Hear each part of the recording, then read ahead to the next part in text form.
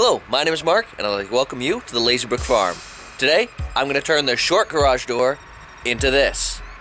My garage is a steel building with 3 standard 9x7 garage doors.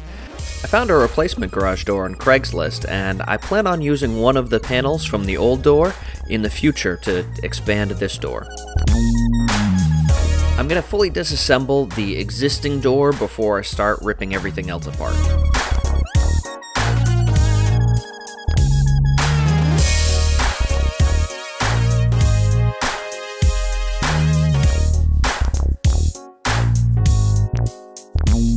Then I'm going to disassemble the overhead torsion spring, and I'll be saving these parts for later. I do apologize with some of the camera work from my head camera. My positioning was a little bit off, but you'll get the idea.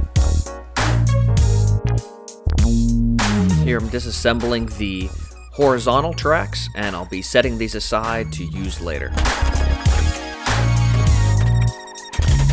With the garage door no longer in place, I can start removing the nails holding the aluminum siding in place. Here I'm using my Sawzall to cut the nails that go into the header. I do plan on using a few of these boards later to create my new header.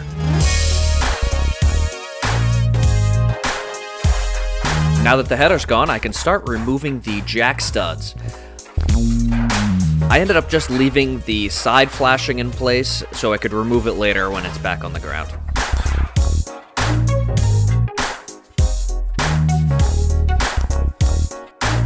Oh, that doesn't look good. Well, maybe it'll be okay.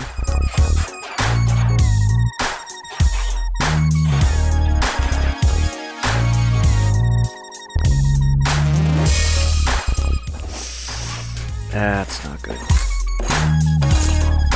Oh no, that's really not good.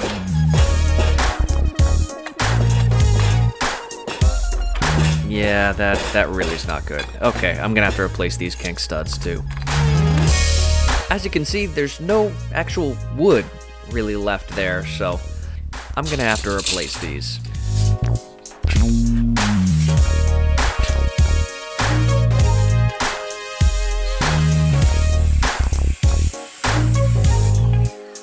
I'm replacing both the king and the jack studs with PT lumber just to reduce the chance of that happening again.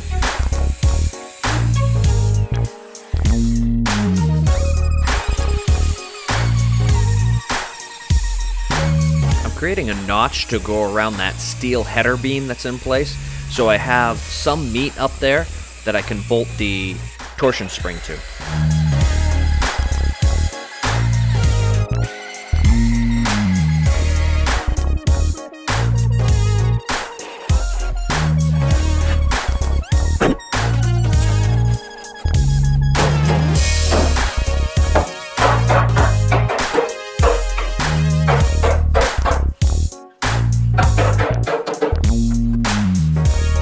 Here I'm attaching the horizontal 2x4s to the king stud.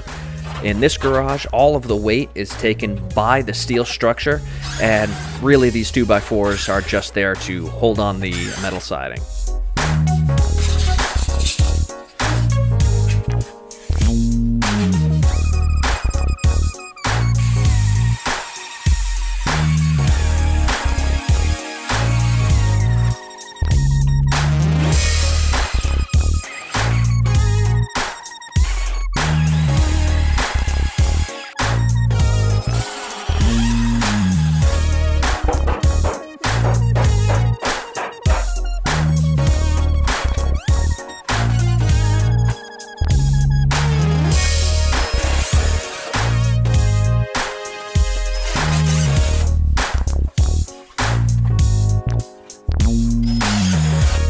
Now that I've got both the king studs in place, it's time to secure the jack stud.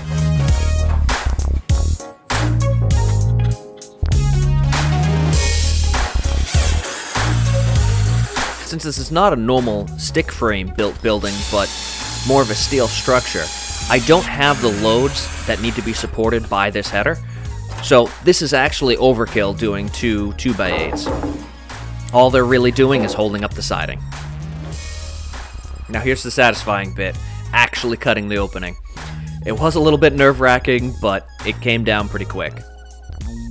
Just used a metal blade in my Sawzall and ran it alongside of the header.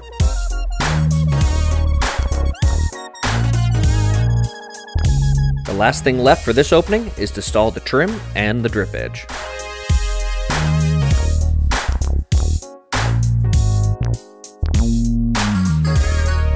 I learned pretty quick that it's hard to drive a nail into both the siding and the drip edge at the same time, so I recommend pre-drilling whenever possible.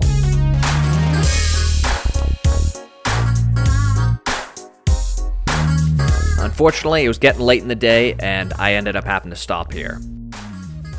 Join me again next time, where I'll install the garage door, modify the track to go up and follow the roof line, and get the new set of torsion springs installed.